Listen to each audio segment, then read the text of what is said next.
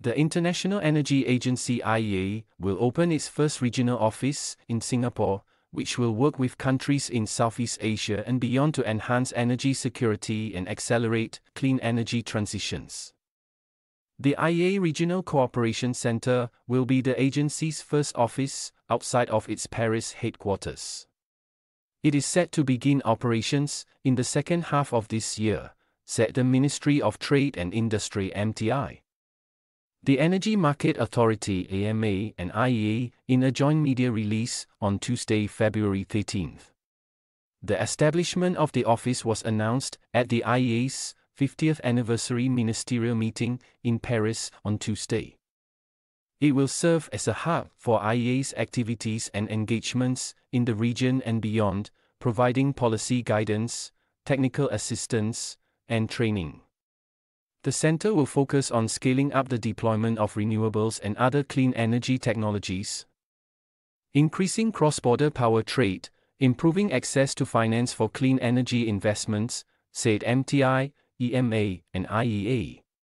The establishment of an IEA Regional Cooperation Center in Singapore has been in the pipeline in recent years, with Second Minister for Trade and Industry Tan See Ling saying in 2022 and 2023 that the country and the agency have been studying the possibility of setting up such a center.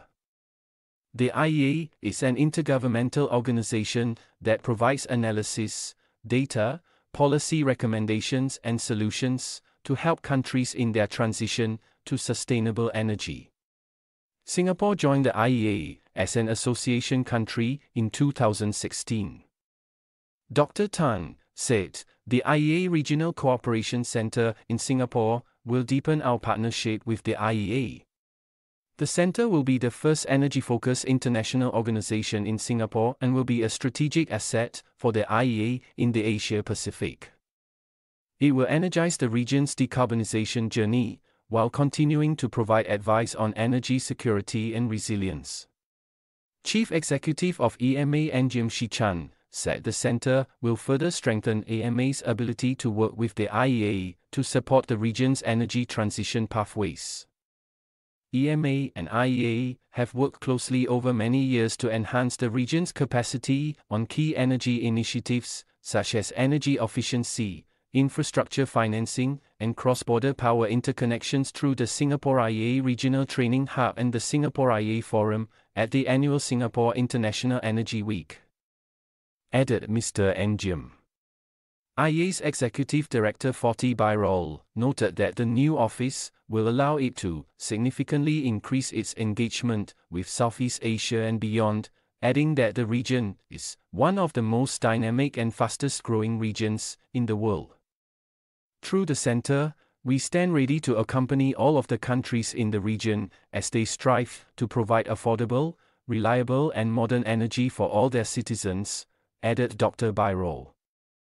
The IEA can assist the Association of Southeast Asian Nations (ASEAN) with its plans for a regional power grid, said Ms. Sharon Seow, Senior Fellow and Concurrent Coordinator of the ASEAN Studies Center and the Climate Change in Southeast Asia program at the ISEAS Yusof Ishak Institute.